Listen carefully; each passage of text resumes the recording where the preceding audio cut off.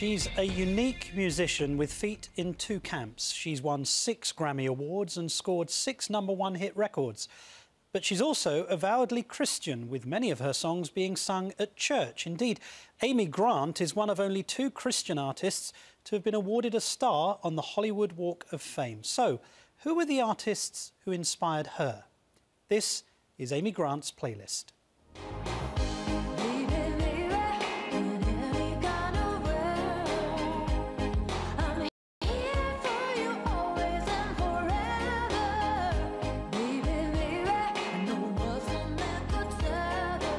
Anybody could sing that song and it would be a hit.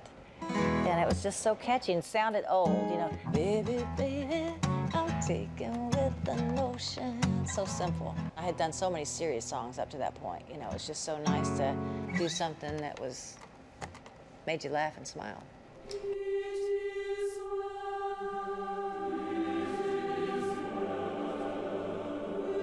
I've done so many recordings of old hymns because people don't sing them anymore, and I don't remember what any of the preachers said when I was little, but those hymns really taught me about God. It is well with my soul, yes. I love songs that had like answers. You know, all the women would sing, it is well, and then the guys, it is well.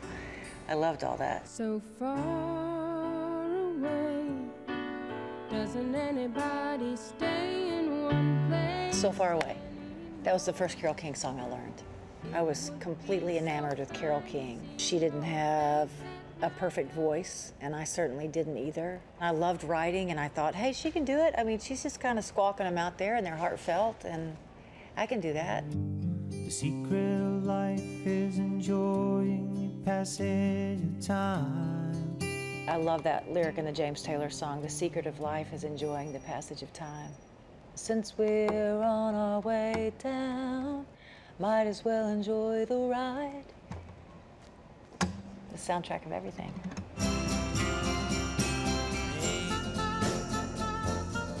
I got you, babe. The first concert I ever went to was Sonny and Cher. Oh gosh. They say our love won't pay the rent. Before it's gone, our money's always spent. Hey, womp womp, womp womp, womp womp, I got you, babe. I mean, you know, I loved Cher for her.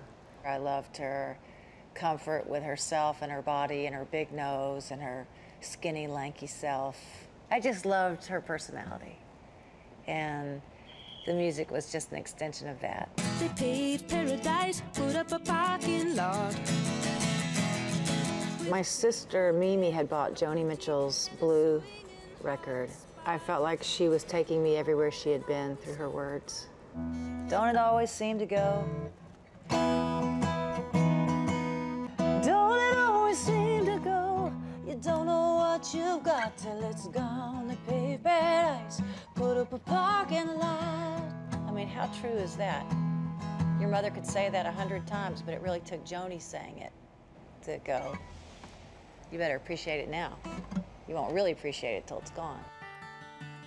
You fill up my senses like a night in a forest. I was a big John Denver fan.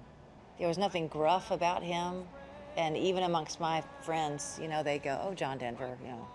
But the other night I was at a songwriter's house in Nashville, and they were trying to remember old John Denver songs. I was like, how much time do you have? All I know to say now is somewhere down the road, there'll be answers to the... Somewhere Down the Road is about a lot of things. I guess it's really about the benefit of looking back. You know, when you're in the middle of something, it's such a mess, you don't really know what's going on.